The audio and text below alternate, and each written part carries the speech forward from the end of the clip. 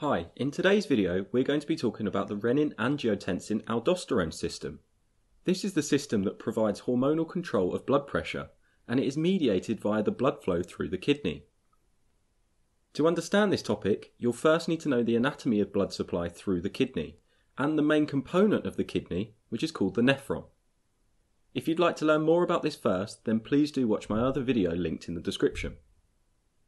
Blood enters the kidneys via the renal arteries. From here there is further branching and dividing of the arteries until finally terminating as small clumps of capillaries called glomeruli. Each glomerulus is enclosed by the Bowman's capsule, and together the glomerulus and the Bowman's capsule form the renal corpuscle.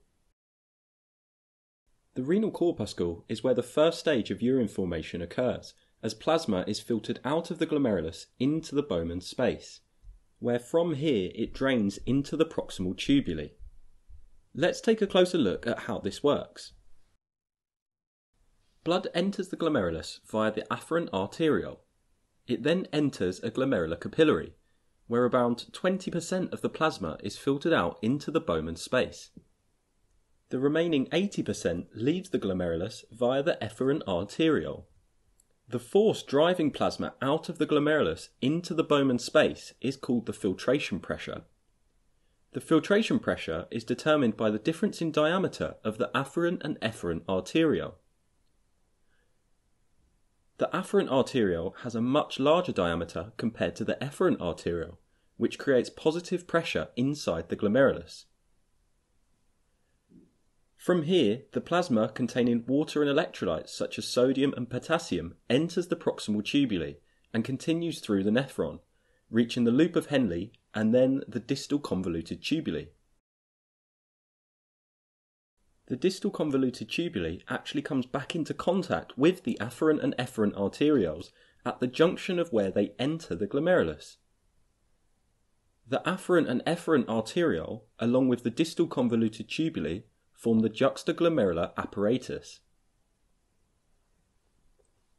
At the juxtaglomerular apparatus, the distal convoluted tubuli has specialised epithelial cells called macular densa cells. These macular densa cells control the activity of another specialised epithelial cell called the juxtaglomerular cell. The kidney aims to keep the amount of plasma being filtered out of the glomerulus into the proximal tubuli at a constant. And remember, we know that the amount of plasma being filtered out is determined by the filtration pressure, which is dependent on the difference in diameter between the afferent and efferent arteriole. So the kidney controls the amount of plasma being filtered via a mechanism called tubulo-glomerular feedback. This feedback mechanism links the amount of sodium in the distal convoluted tubuli and the diameter of the afferent arteriole. Let's take a closer look at the tubulo-glomerular feedback and see how it works. With a normal glomerular filtration rate, plasma containing sodium filters out of the glomerulus into the Bowman's space and then into the proximal tubuli. In the proximal tubuli, sodium is reabsorbed at a constant rate, and the plasma continues through the nephron to reach the distal convoluted tubuli. Macular densa cells in the epithelium of the distal convoluted tubuli detect the sodium levels inside the distal convoluted tubuli, which at normal filtration pressures will be normal. Now let's take a look to see what would happen if glomerular filtration rate was to fall. A lower glomerular filtration rate would mean less plasma and consequently less sodium being filtered out of the glomerulus into the proximal tubuli. The proximal tubuli will still continue to absorb sodium at the same rate. However, now, when the plasma reaches the distal convoluted tubuli, there is a much lower concentration of sodium. Macular densa cells now detect the reduced sodium, and it triggers two effects. First, the tubulo-glomerular feedback mechanism is initiated, and this causes the afferent arteriole to increase in diameter, and this consequently raises the filtration pressure and therefore increases the glomerular filtration rate. Secondly, macular densa cells also activate juxtaglomerular cells, which causes the enzyme renin to be released into the bloodstream. So how does renin work? Well, when it's released into circulation from juxtaglomerular cells, it travels in the blood, where it functions to activate a globular protein secreted from the liver called angiotensinogen. This activated protein is called angiotensin 1. However, angiotensin 1 still requires further modification before having any effect. As angiotensin 1 circulates in the blood, it is again cleaved, but this time by a second enzyme which is found in the endothelium of the capillaries in the lungs. This enzyme is aptly named angiotensin converting enzyme, and this causes the formation of angiotensin 2. Angiotensin 2 is now in its fully activated form.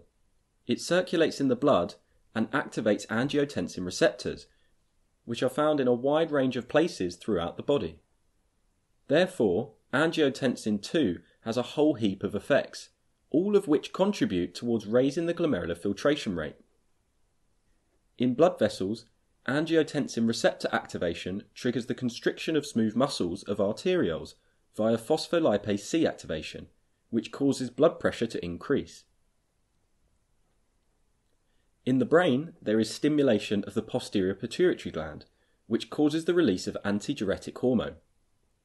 Antidiuretic hormone increases the amount of water being reabsorbed in the collecting ducts of the kidney, thus raising blood volume and consequently blood pressure. Not only this, angiotensin 2 also raises sympathetic activity. In the adrenal gland, angiotensin 2 stimulates the release of aldosterone from the adrenal cortex.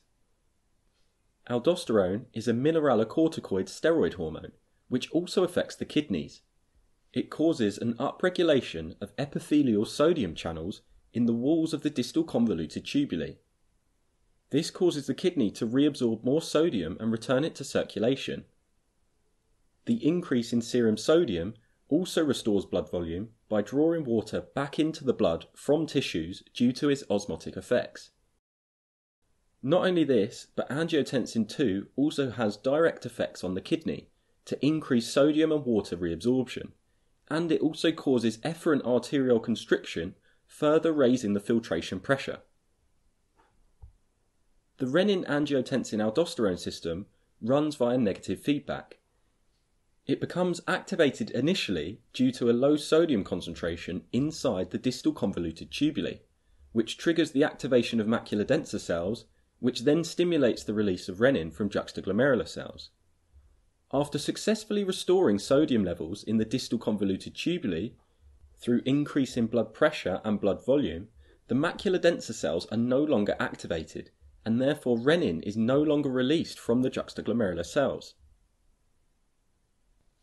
Hopefully you found this video helpful. If you have, a like would always be appreciated. If you're interested in finding out any more about the kidney, then please do take a look at my channel for other videos.